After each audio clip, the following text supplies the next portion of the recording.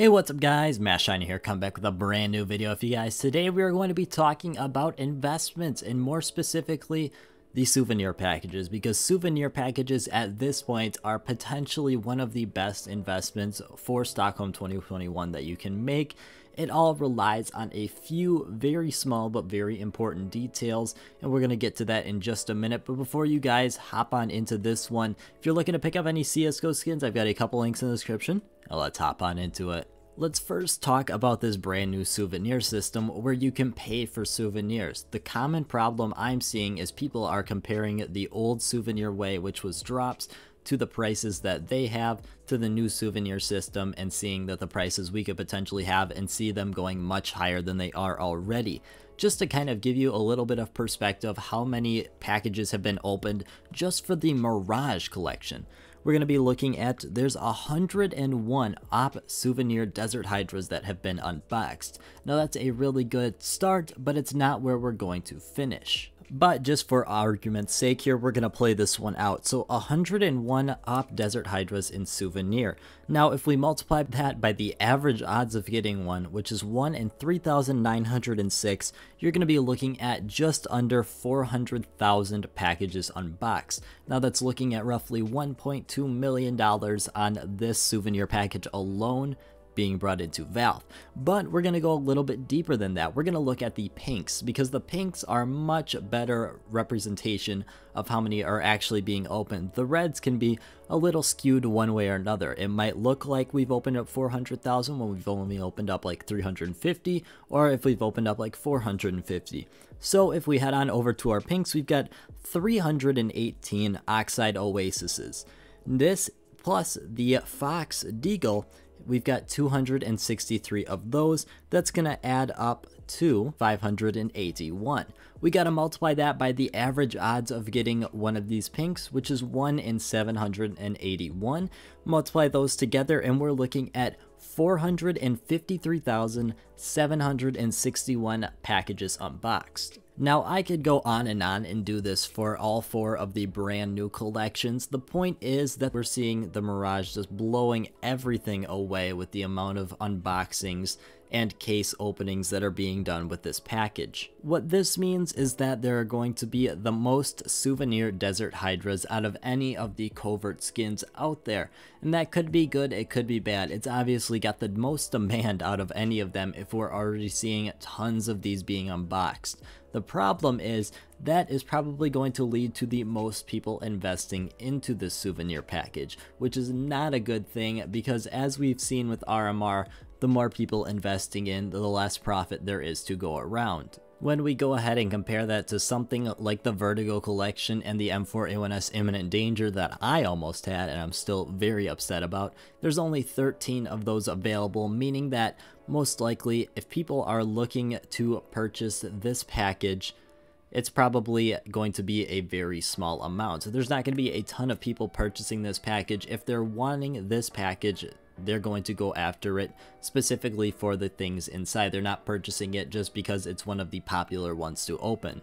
This, like the opposite of what we're seeing with the Mirage collection, could lead to some very insane profits if you're one of the few people that invests in and there's not too many other people around you that are doing the same. This can be very beneficial and is one of the biggest things to look for in CSGO investing. Something that does have a decent amount of demand, but very little people are actually investing into it. These are the things that usually skyrocket in price very quickly once other people see the current price that's gone up and try to invest into it then, and that's usually the best time to sell. It's why we see all these peaks and collapses where people are investing in for FOMO once a decently popular item starts to pick up traction and people are looking to invest into it then, but it's usually too late. Another side of the spectrum we really haven't looked at is the 3 returning maps with souvenir packages. Now these ones can be very profitable as well, but it's going to be for a little bit of a different reason. The skins inside of these usually won't be as expensive as the brand new collections we're seeing now, especially since none of them contain a covert. But the reason these can be very profitable is if the map gets pulled from the active rotation. That's mainly what you're going to want to look for if you're looking to potentially invest into some of these other collections. Now, I'm not too big into the mapping game, but one possible outcome could be Overpass gets a rework. Now, this isn't for anything specific, but we've got the 2018 Inferno and Nuke collection, 3 brand new 2021 maps, and we just got Ancient.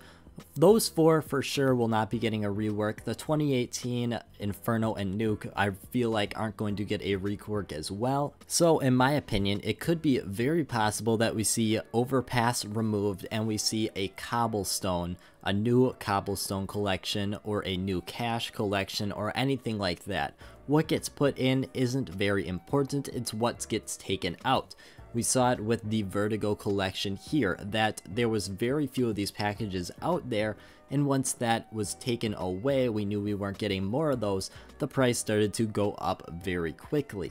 Now, there definitely are other examples. I'm just using Vertigo because it's one of the more recent ones people will know, and not because it just happened at one major. That's not something super specific that's making the price go crazy. It's what making it go crazy super quickly, but it's just kind of extreme what we're seeing, where if it was just pulled, we would definitely see the price increase as well. So what am I mainly getting at here? Well, the main justification I'm trying to get at is that usually the best investments are the things that aren't bought generally as investments. We saw RMR bought by the masses for investments, and we're seeing how that's turning out for the people who aren't playing the long game.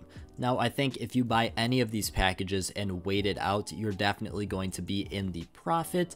However, if you're not wanting to wait it out, there are still some options for you. Now, these options are going to be very limited and very high risk compared to waiting it out. You're going to have to try and get something that's pulled from the map pool very quickly, because that's how you're going to be making your profit if you're not looking to play the long game. However, in my opinion, any of these that you buy, if you just hold on to them long enough, you're going to be sitting in a very good position. I think the Mirage is obviously going to be the most invested into, and it's going to have the most demand to be opened after the major. It all depends on next major, what maps are there, how many people are looking to invest next major, and what the prices are looking at for these souvenir packages at the next major. Overall, looking at the Stockholm major, I think there's tons of profit opportunities out there. It all depends on what you are looking for yourself. If you're looking for something that's a little bit more low risk and will most likely lead to a bit of a lower reward, or if you're looking for something high risk but it might not pan out and you might just be walking away even. But as always, guys, I want to thank you guys so much for watching. I know I'm personally going to be picking up some packages, and I tried to keep my opinion out of this one as much as possible. But I want to thank you guys so much for watching, and I hope you have a great rest of your day.